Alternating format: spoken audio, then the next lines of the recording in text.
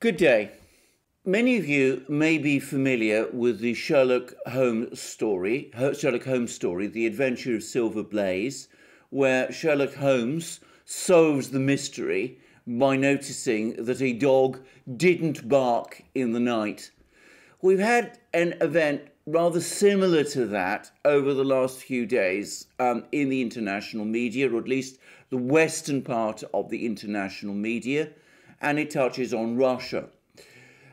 Many of you may remember that a week or so ago, the media, at least the English language part of the Western media, were full of stories about how President Putin was losing his grip, how Russia was in the grip of massive protests, how tens or even hundreds of thousands of Russians were turning out to protest against him, and how the return to Russia of the Russian dissident leader and blogger Alexei Navalny had galvanized opinion and had set in place a virtual tsunami of protest which would sweep Putin and his corrupt regime away. There were any number of stories that read like that in the Western newspapers and on Western television. Some of you may have noticed that all of those stories and all of those articles and television shows have suddenly stopped. But of course, there's been no explanation of why they have stopped. I think if we actually look at what happened, we will begin to get a clear sense. Firstly, it's important to say, and I've made the point in various programs, both on my own channel, on this channel, and on our main channel, the Duran, that Navalny's support in Russia is consistently and gravely overestimated in the West. He certainly does have some supporters and some followers, but the idea that he is popular in a way that would seriously challenge Putin and the government is completely wrong and utterly misplaced. Secondly, I have to say that Mr. Navalny has acted in a strange way since he returned to Russia, and in a way that was almost calculated to make protests in his support less likely. I say almost calculated because there's a lot about this whole affair which puzzles me, and I will return to it later in this program. Anyway, firstly, let's catalogue what went wrong and the various missteps. The first serious misstep was this video that many of you may have seen about Putin's supposed palace on the Black Sea, the world's biggest bribe, and all of that.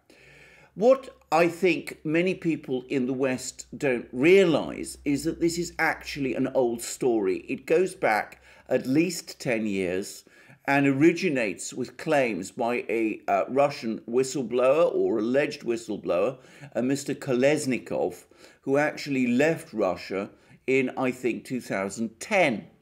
Way back in 2011, the Financial Times carried out an investigation of this story, and it looked through Mr. Kolesnikov's various papers, the documentation which he produced, and it came up with this comment. Mr. Kolesnikov has no documentary evidence the transactions were conducted on Mr. Putin's behalf. The transactions in question are those relating to the ownership of the so-called palace, or indeed those that might suggest that the palace was built on behalf of Mr. Putin's proxies, but on his behalf. And the Financial Times also goes on to say the paper trail is relatively scanty, and though it shows various payments between the companies, they do not amount to the $1 billion Mr. Kolesnikov alleges was spent on the palace in total. $1 billion is the alleged cost of building this palace, and in fact, the Russian media has carried out its own investigations, and it thinks that the true cost was closer to $20 million instead of $1 billion. So here we have an article by the Financial Times going back to 2011, which already casts doubt on this whole story of a palace by the Black Sea fitted out on Putin's behalf, either directly by himself, as, by the way, Kolesnikov originally alleged, or by Putin's friends, as Mr. Navalny alleges in the recent video which he has done. The trouble is that we actually know a great deal more about this building since 2011. We've been actually able to trace the true ownership of this building, and it seems to be owned now by a person called Arkady Rotenberg, unquestionably a billionaire, unquestionably somebody close to Putin, someone on a US sanctions list, but somebody who might want to own a building like this on his own terms. I may add that Mr. Rotenberg was not the original builder of this building. We know who that was, and we know the chain of ownership that whereby it eventually passed to him.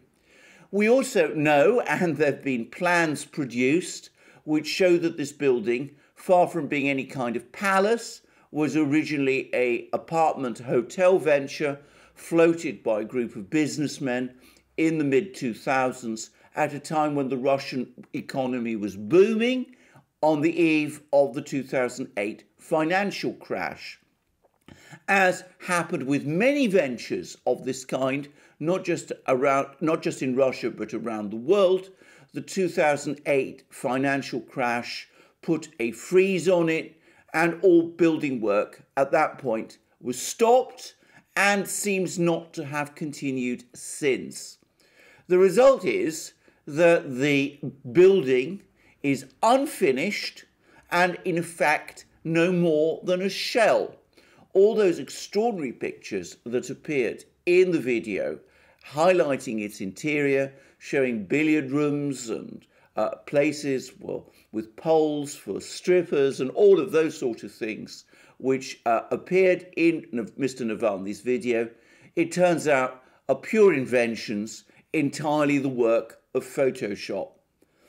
Now, all of this in Russia is known. I mean, it would have been possible, it was in fact easy to predict that the true owner would come forward, that the chain of ownership would be produced, that all the relevant documentation would be produced, and that people, Russian TV, would be invited to the site and would discover there not a complete palace, but an unfinished apartment hotel. And that, of course, is exactly what happened. And though the fact has not been widely reported in the West, it has undoubtedly damaged Mr. Navalny's credibility within Russia. It is, in fact, incomprehensible to me that he picked on this particular topic, which had already been debunked, to actually make a video. I would add that there's plenty of other topics that he could have chosen for a far more effective video than this one. Putin has, in fact, built a much bigger palace for his use in St. Petersburg, or I should say not exactly built, but renovated, which is the Constantine Palace, a vast Romanov-era construction, which he uses when he goes to St. Petersburg as his official residence and where he holds summits.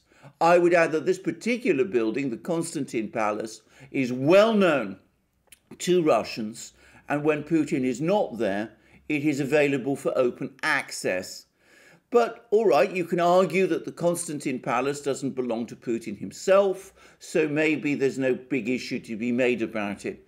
But, of course, there is lots of corruption that takes place in Russia. There's corruption by people who are close to Putin. Why make a video on a transaction that is actually not corrupt instead of one that is? As for the building itself, or the palace, if you like, it seems that Mr. Rottenberg, who is actually a construction magnate, intends to complete it. Well, we will see, but the one thing we can say with some confidence is that Putin himself has no connections to it. Anyway, the fiasco, because that's what it was, of the Putin Palace video, was then followed by a series of other bizarre missteps. Firstly, there was one which Navalny himself cannot have predicted or expected, which was that he's another Russian opposition leader, the liberal opposition leader Grigory Yavlinsky, came out and put out a statement in which he criticized Navalny as a threat to democracy and highlighted Navalny's well-known anti-immigrant and nationalist views, to claim that Navalny is some sort of xenophobe. I have to say that this particular statement, in my opinion, has possibly done as much damage to Mr. Yavlinsky as it has done to Mr. Navalny. It's well known that the two men dislike each other, and many Russians, at least many Russians on the side of the opposition, will have seen Mr. Yavlinsky's extraordinary statement as spectacularly ill-timed and an indicator of the feuding and jealousy that goes on and which exists within the Russian liberal opposition. But the fact is that the statement, whatever else it did, will have shown that Mr. Navalny does not have the support of all Russian liberals, or even most of them. He's in fact well known for being a difficult person to work with, and in fact most other liberal politicians in Russia don't get on with him. Russian liberal politics, as a matter of fact, is deeply factionalized. Then, however, we had actual missteps taken by Navalny himself, and these relate to his 3 court appearances. One, over the decision by the Russian authorities to withdraw his parole, but most especially the 2 libel cases which have been brought against him by a 95-year-old war veteran and his family, who complains that in a tweet, Mr. Navalny referred to this man as a traitor. Now, the trouble is that in those 2 court appearances, Mr. Navalny acted in an extraordinary and very strange and remarkable way. It turned out that what this man, this person who brought this complaint against him, this war veteran, had been asking for was nothing more than an apology. Instead, what he got was a stream of abuse from Navalny, from the courtroom itself. And this abuse, by the way, was directed not just at the man, but at his family. Apparently, this man, this 95-year-old man, was so upset that he had to be taken to hospital. An ambulance had to be called. I should make it clear, by the way, that he was not in the courtroom. He was watching the trial or the hearing virtually. And in fact, the entire court hearing collapsed and disintegrated into chaos. At the adjourned hearing, Navalny behaved in a similar way, making incredibly crude comments about the man's family and about the judge, who seems to have been trying, if anything, to conduct a fair trial. He called the judge by a German SS rank, which, of course, in the circumstances and context of the trial, many people would have found shocking. And the result was a collapse into chaos and a massive forfeiting of support across Russia. I say this because the court hearings, as is usual in Russia, were filmed. Many people will have seen Navalny's behavior in the court. And, of course, in Russia, the people have a huge reverence to the few remaining war veterans who fought to defend Russia from Hitler's armies in the Second World War. And one fast way of losing support is to abuse them in the way that Navalny did. Unsurprisingly, after that debacle, Mr. Navalny's organization, led by its current organizer, a man called Leonid Volkov, decided to call the protests off. The protests had not been particularly well attended, contrary to what some of the media says. I know of 2 eyewitnesses who claimed that the first protest was attended by no more than a few thousand people. That's the one in Moscow. And that the second protest by around half of that number. And in fact, it was clear that the protest movement was losing steam even before these hearings took place. But the fact remains that Navalny's strange behavior during these hearings undoubtedly lost him much support and much sympathy, which he had previously had. And then perhaps the most bizarre and extraordinary thing of all happened. And in fairness, it was not done by Navalny himself, but by his team, but especially by Mr. Volkov. Mr. Volkov had a meeting with NATO officials, a virtual meeting, I should say, and I would add that he is not actually based in Russia. He is now based in Lithuania, but he had a meeting with NATO officials, and having previously called off the protests, after that meeting, he came out and announced that the protests had been called back on again. That, of course, played straight into the government narrative that Navalny and his supporters are Western agents and will have lost more support even to an even greater extent. The protests, the renewed protests, by the way, was supposed to have happened over the course of the last weekend. You will have noticed that there was no reporting of them in the Western media, the dog that didn't bark that I was speaking about. In fact, there was one article which I found in the Times of London. The protest took the form of switching off lights in one's flat or apartment to show support. It was almost invisible, and only a tiny number of people seemed to have participated. And indeed, it seems that this whole affair has ended in a bad debacle. So, the result is that the protests have ended to all intents and purposes, at least for the time being. And Navalny, so far from being strengthened by them, seems to have been weakened, while Mr. Putin carries on much as before. There's actually been a rather plaintive article about this in one place, which is the Financial Times, which reads, "Russian crackdown brings pro-Navalny protests to halt."